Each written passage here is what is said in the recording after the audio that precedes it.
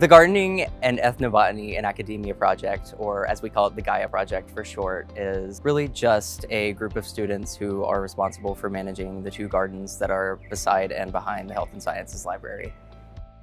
An extension of Gaia is Bio 217, which is taught by our faculty advisor, Dr. Jones. When my class came on board, they took ownership of this garden and renovated it extensively. You'll find many different examples of plants that are used for different things, from antibiotics to chemotherapy to stimulating muscles. This garden brings many things to the campus. It's a great place to sit and have lunch. It also brings in education. And I think lastly, we would like to have it as a place that kind of represents UNC School of Medicine, School of Pharmacy, Health Science Libraries in a real way.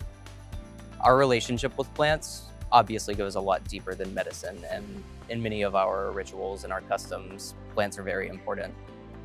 The garden exists to kind of remind people the important relationship that plants and humans have.